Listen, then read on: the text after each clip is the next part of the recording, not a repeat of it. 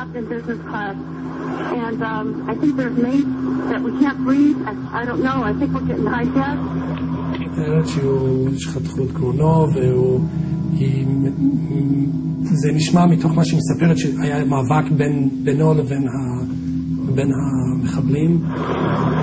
Okay, my name is Betty Ong. I'm number 3 on flight 11. Okay. And the cockpit is not answering their phone. And there's somebody strapped in business class, and we can't breathe in business class. Somebody's got mace or something. What's going on, Betty? Betty, talk to me. Betty, are you there?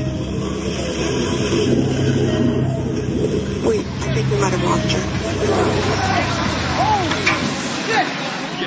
Daniel Lewin was one of the passengers on the first aircraft that crashed into the Twin Towers on September 11th. 10 years later, and for the first time on camera, his family has chosen to speak. Danny served in an elite IDF unit, and according to FBI reports, tried to take on the plane's hijackers on his own and was stabbed to death, making him the first victim of the 9/11 terrorist attacks.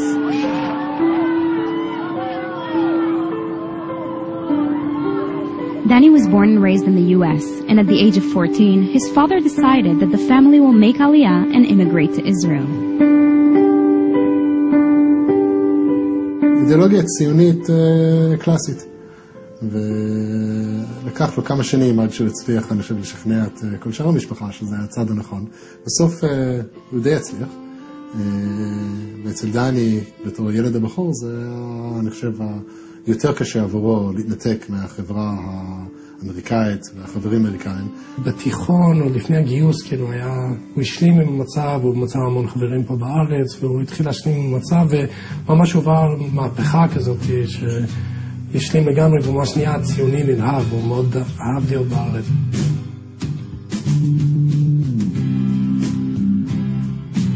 זה היה טבעי, כאילו, אחרי שהוא התגייס לצבא, שהוא ילך למקום הכי קרבי, הכי משקיע, הכי... לא היה חסר לו כוחות. Danny was married and received a scholarship to study at MIT. Back then, the internet was just picking up. Web servers operated slowly and sites often crashed. Danny succeeded in developing a groundbreaking algorithm that would allow web traffic loads to be distributed among servers so that websites could operate more efficiently and handle heavy traffic. הצליח להשיג השקעות מאוד טובות, בתנאים מאוד טובים, לנהל משא ומתן מול המשקיעים בצורה אגרסיבית אבל נעימה. אני חושב בצורה כזאת שכבר בהתחלה אפשר לראות שהחברה היא רצינית, והמשקיעים בחברה הזאת מתייחסים לישות שקמה בצורה מאוד מבטיחה. Together with Tom Layton, his professor at MIT, he founded Akamai. Its immense success made him a billionaire before the age of 30. Among Akamai's clients were the world's biggest companies, Microsoft, Yahoo, Google, and Apple. כן, הוא 70 מיליארדים בשיאה. מניה עולה ויורדת. במיוחד בתקופה הזאת היו ירידות ועליות, אבל הייתה הצלחה כספית מאוד מרשימה. Danny was enthusiastic. He was courageous. He was energetic. He was irreverent. He was irrepressible. And he inspired our company. We missed him then, and we still miss him today, but he is the inspiration for Akamai's continuing success.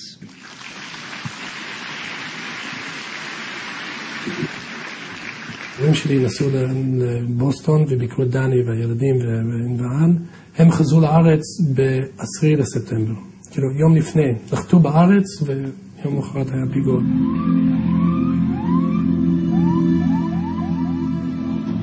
On September 11th, Danny boarded American Airlines Flight 11 on his way to a business meeting in Los Angeles.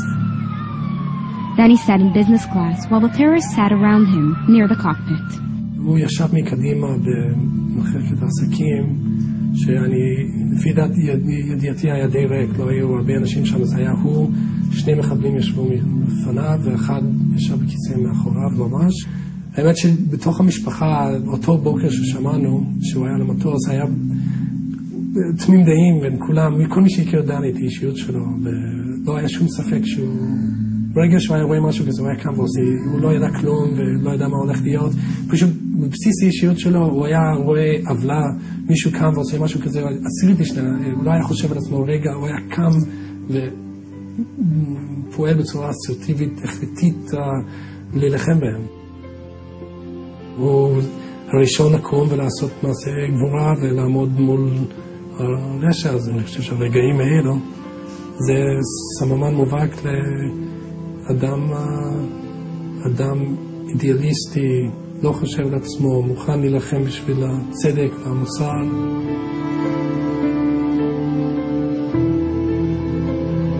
In a chilling coincidence, the efficiency of the patent invented by Danny was demonstrated at its best on the day he died.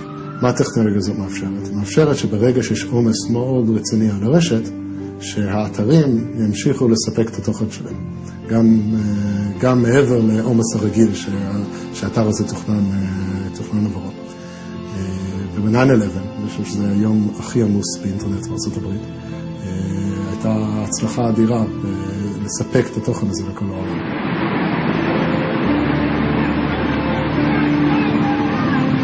A decade has passed since the largest terrorist attack in history. The mastermind responsible for the attacks was only caught and eliminated this past year. Danny's American-Israeli family believes the threat has yet to pass. אני חושב שלצד השמחה הקטנה הזאת, אני חושב שצריך להכיר שהפיגוע הוא לא רק איזשהו מלחמה פרטית בין בן לאדן לדני לוין. אז הניצחון האמיתי לא יהיה פתרון קטן של למצוא נציג אחד של הרוע הזה, בן לאדן ולהרוג אותו, אלא באמת לקטוע את כל האידיאולוגיה הזאת מהיסוד שלה. Danny was among the wealthiest Israelis in the world. He set goals for himself and conquered them one by one. According to his family, his next ambition was to penetrate Israeli politics and fight terrorism. But the biggest success and ultimate pride in his eyes was the future generation. אני חושב שההצלחה שהוא היה רואה אותה בתור ההצלחה הכי משמעותית בחיים שלו, היו שני ילדים שלו, לא הצלחה עסקית. ולאיתן ואיתמר זה ילדים של דני, ודני היה מאוד גאה בכם ומאוד אהב אתכם. אתם יכולים להיות ילדים מאוד גאים באבא שלכם.